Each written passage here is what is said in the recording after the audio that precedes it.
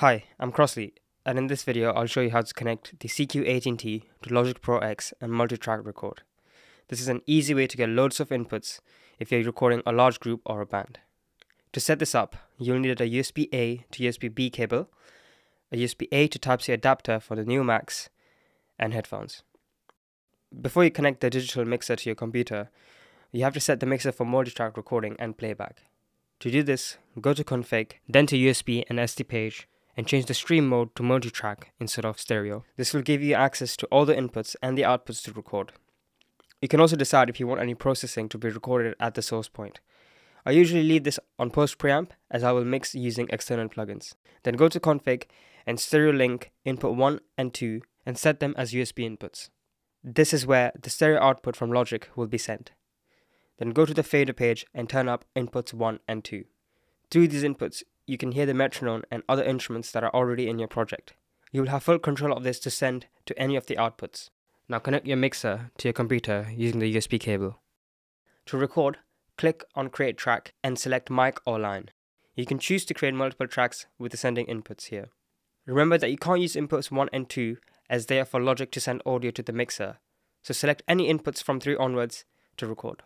To hear what you're recording or to monitor, connect your headphones to the headphones input on the front of the mixer. And to configure these, go to Config and then click here and set them to main, left and right. You can now start recording into Logic as if this digital mixer was an audio interface with 16 inputs. So here in Logic, I'll show you the different ways you can route the audio signal through this mixer. I've plugged my microphone into input 3 to record over this track. To make sure no processing is recorded, I'll go to Config, SD and USB page, and select Post Preamp as my source point.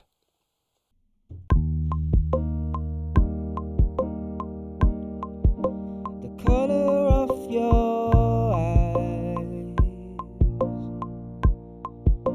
the color of your, the color of your eyes,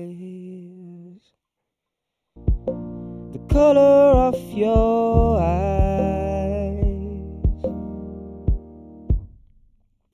To record the inbuilt processing of the mixer, select your source point as post AMM, and now you can apply processing such as EQ and compression, which will be recorded directly into your track.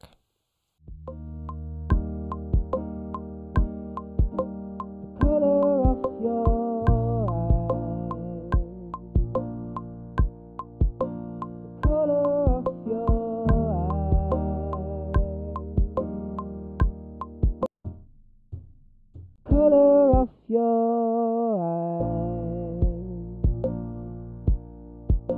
the color of your eyes. To record effects like reverb and delay, you have to configure these in the mixer. In this instance, I've set 1718 as FX1 and 1920 as FX2. This is reverb and delay.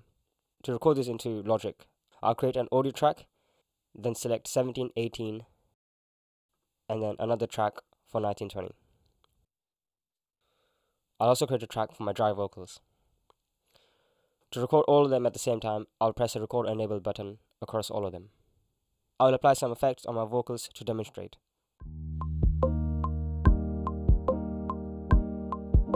The color of your eyes,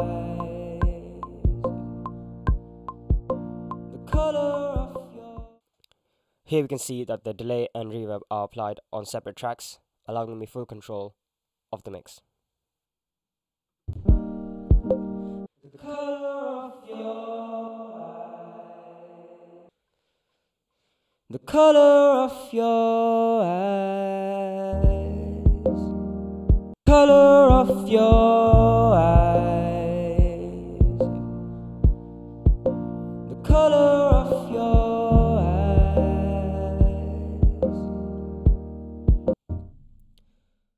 Another cool way of using this mixer is by setting individual outputs for the instruments. For example, I can output the piano track on input number 7 and 8 of the digital mixer. So when I play this track, the piano will only come through 7 and 8, which allows me further control over monitoring. This is a great way to use this mixer for backing tracks as well, as you can have live instruments plugged into this mixer, as well as Logic instruments. This mixer treats Logic as any other input, which allows for great monitoring control for your band members. Logic also allows you to set individual outputs for your instruments. This means you can output each instrument to a separate input on the digital mixer.